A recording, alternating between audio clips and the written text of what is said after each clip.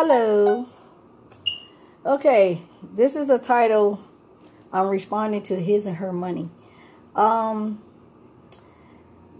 by law, there is an agreement by law that if the husband and the wife has come into the marriage of wealth, both of them, then and either or is not struggling with any type of finances, then the judge would give them a divorce on not on any type of spousal support or anything like that. Then you got another couple that comes in. One comes in with money and the other one doesn't. It depends on what the husband has, like if say like the wife is a stay-home wife and raised the children, and the husband all of a sudden has an education and has found a way to make money or whatever, and the wife has supported that husband with his education, the husband, if during divorce, the husband will be rewarded to pay alimony to that wife, because that wife, and then alimony and child support to that wife, because the wife has supported the husband in his career, and because of the wife's support, the husband got his education and started his career. So the wife will be rewarded by law. This is by law. The law has not changed with marriages when you seek a divorce. Now, if vice versa, if the woman came in to money and the husband supported the woman financially, then that woman will be ordered to have pay spousal support to that man, but the woman has custody of the child. So being that if the judge have ruled for that wife to have custody, full custody or share custody of that child, then being that the husband will not get spousal support, because the husband has to find a way to support that child while it's with his mother. So the husband will be ordered to pay child support to that mother for that household, for the child to not lack in that household. So that's the difficulty of having little kids and divorcing and stuff like that. Okay. Now, if both parents has no children, if both husband and wife has no children together, then the judge is easily to just give them a divorce without anyone supporting, without any type of order of payment of alimony. You can't, because both have money, both have a way to support themselves, both have an education and stuff like that. Now, if the husband is disabled or the wife is disabled, you can easily, it's not going to be rewarded. Alimony is not going to be rewarded to the husband or the wife, because there's Social Security. So Social Security Social Security can be ordered through the husband and the wife.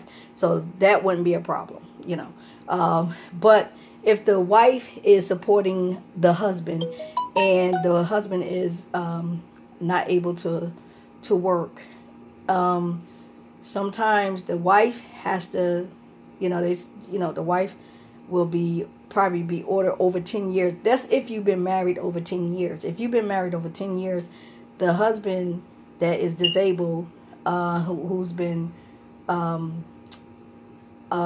home husband, taking care of the kids and stuff like that, they can sue the wife for alimony, because he stayed home. He made a decision to stay home and be the caretaker for his children, and he has shared custody. So the wife still has to do alimony with the children, pay alimony to the husband. But vice versa, if the wife chooses to stay home and for the caretaker of their children, the husband will be ordered to pay alimony to the wife, so that household won't lack with those children. So you have responsibility of, if it does splitting, the husband has to still provide for that wife and those children. So that's during marriage, divorce. So I had a friend that asked me a question about the divorce. Sometimes in the alimony, you can ask for the person to still pay for insurance for those children. I don't know if it'd be order for the husband to still pay for your health care package or whatever, but it's not 9 out of 10. It's not ordered like that. So, but the children still get the health care, but not the wife, not the ex-wife. So, but she can get alimony, so she can find a way to find a package, and probably from her alimony she can do the from her alimony check that she get. She can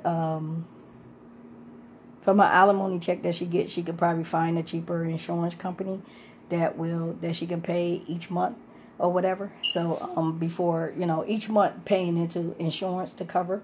So she can do that. But 9 out of 10, the judge is not going to reward her any type of insurance.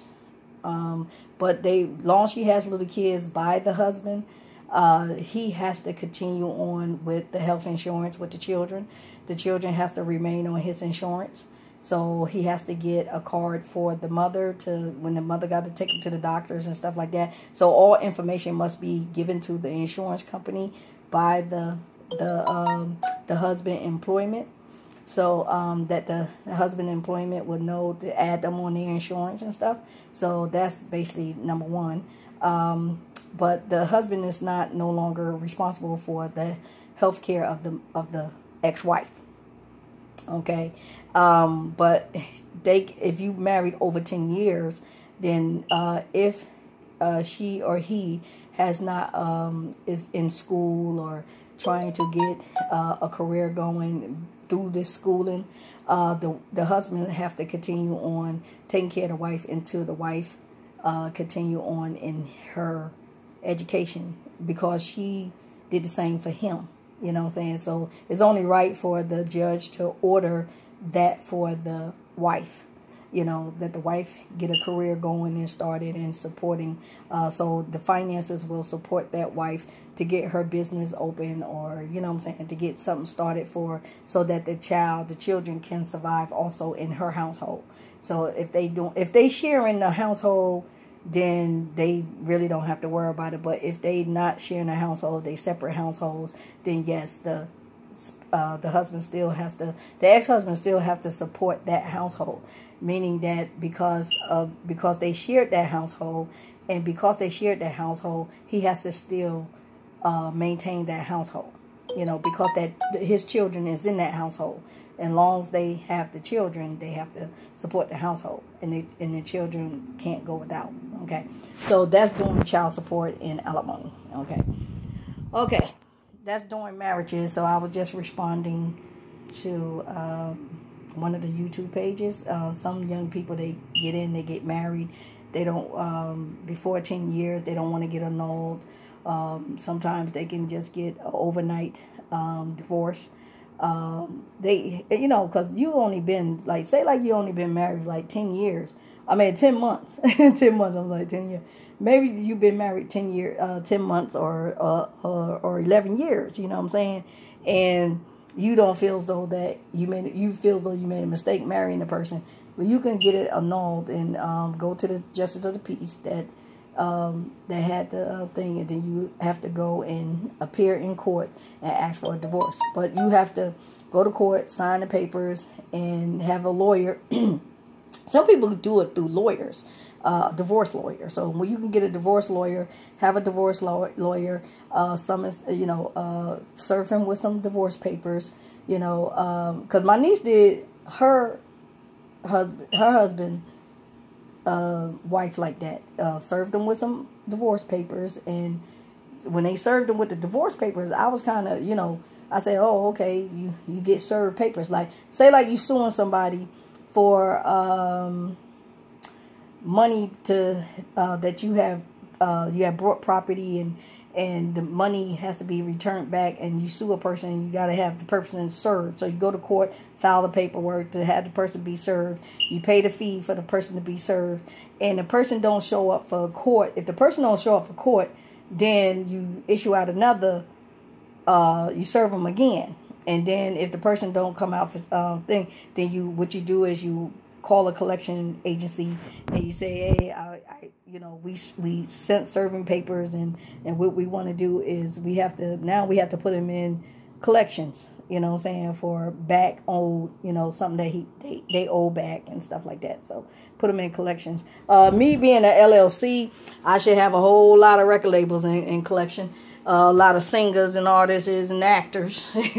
so like, big time producers and entertainment companies. I should have all of them in collections. That's why I said my entertainment lawyer, I don't know what he doing, but, Cummins or whatever. I guess they claiming to be, I guess they, I don't know what they doing, but I don't know if they claiming, I don't know if they claiming that they didn't get paid, the company didn't get paid, or the law firm didn't get paid. I don't know, but hopefully and prayingly they not doing that, because then I have to sue the law firm, what I'm saying? I have to find a lawyer to sue the law firm, so yeah. But hopefully and prayingly they not doing that. I would not want them to have a bad reputation, because they too nice people, and I kind of figure, working for me, and then I help my brother with his case, with Ford case and stuff. You know what I'm saying? I helped him because he was dealing with some medical issues on the job, and he kind of figured he was trying to retire early, I guess. And so it was kind of sad that he was going through that. So I talked my lawyer talked to me, my workman's comp lawyer talked to me, and then he asked me, did I trust him and stuff like that, because he said he was trying to get free legal advice and stuff. And he said I was trying to tell him to come to the office and stuff. So I was like, yeah, I said, I really, he's my only last hope, what I'm saying, for my daughter to have continue on and have a nice life and stuff like that. So while I'm trying to get better, I chose him and his wife to kind of, guide my daughter to Jesus Christ, what I'm saying. So Cruz Ministry, we got saved in Apostolic, because I think Deirdre is related to Marianne, what I'm saying. So it's like family, what I'm saying. So I kind of figure, like, sister churches, we got saved in his family's church, one of his family's churches. So when my daughter was a little baby, so I kind of thought it was okay to leave him with them. And I know he goes to church faithfully every Sunday, and my daughter would learn the words and stuff like that. So he asked me a couple of things about my faith and my belief, because he knew that we was Baptist, but I got saved in Apostolic. So Pentecostal is Apostolic, just in case everybody don't know that, okay? Some Kujic might not know. It's still Pentecostal faith, So Baptist is still Pentecostal faith also. So just in case people don't know that, it'd be a lot of people that don't know that. But me knowing the truth about the scriptures and stuff, what I'm saying. So my thing is, if you can, see your way through a lot of things, you might want to, just, tally up and speak truth. You know what I'm saying? I believe you can see a lot of miracles if you just speak truth. And Jesus said, remember, I'm the truth, the way, and life. You know what I'm saying? So each time he spoke to the people, he said, I'm the truth, way, and life. So each time he spoke to the people, he said, I tell no lie, I tell no lie. And he raised his right hand all the time, because he said he sit on the right hand of the Father. You know what I'm saying? So just imagine how he had a thief on the left and the right. And the thief that's on the right, the thief that was on the left of him survived. And the thief that was on the right, got his eyes pecked out. You know what I'm saying? He said, that's why they get from the Bible, it said, if your eye offend you, peck it out. You know what I'm saying? Pull it out. You know what I'm saying? So it's better to enter into heaven into with one limb than a sinful limb. You know what I'm saying? So I just kind of figure like my eyes, when people say your eyes is wandering, you want to, I said, nah, these people is kind of crazy when they say your eyes be wandering and stuff like that. I mean, what type of people that will let a person's eye wander on somebody's butt or somebody's breast or somebody, you know what I'm saying? That's a pervert for number one. Somebody got bad tendencies. They perverts. They predators. You know what I'm saying? You got a lot of predators going on because you can't be that damn nosy. You want to see a person's breast all the time. You're looking at a person's butt. You're looking at a person's, you know what I'm saying? You want to see everything. So that's a predator. You know what I'm saying? That's a predator that is scouring for to like either rape a person or sodomize somebody. You know what I'm saying? That's a predator. That's a sick person, a sick-minded ass person. You know what I'm saying? So yeah. But a person, they can put a hicks on you to make you look that way. You know what I'm saying? So the person is really not a predator, but the person might have that type of spell on them. You know what I'm saying? You see the Puerto Rican say that's what they do in New York? You see what the Puerto Rican say? He said, I was a one that was, he said he can make a person do anything. You know what I'm saying? He's a wizard or whatever. So you see what that mean? Yeah. So just imagine how so many people get involved with this stuff and they can have power over you by you making a spirit making you do these things. You know what I'm saying? So yeah, that's kind of bad. That's why you need Jesus.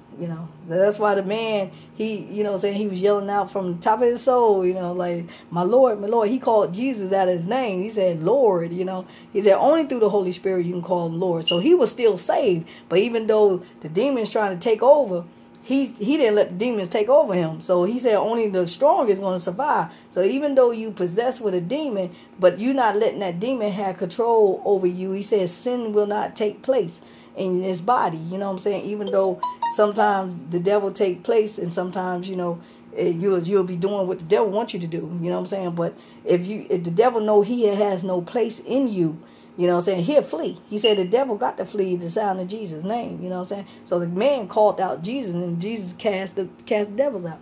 The devil was cast out. But they don't want to let there's something about that name. Something about that. So that's where I came out with the lyrics. so yeah. Okay. But that's why I say you got to be careful when you entering into these different nations and stuff, because a lot of people do witch doctors. These villagers, these people will come back with something on them. You know what I'm saying? They come right back in the United States with something on them, and then next thing you know, this demon is tapping into everybody. You know what I'm saying? It jumps from soul to soul. Spirit to spirit. So yeah. I mean, he did it in the crowd when Jesus was talking to everybody. He said he enter in. When Jesus was talking to Judas, he said, and the devil enter into Judas. You know what I'm saying? While he was talking to him. So yeah. So that's how it works, though. It really is true. That's how I do. So yeah. Okay. See y'all later. Talk with Lisa. Real talk. And get to know that name, Jesus. See you later.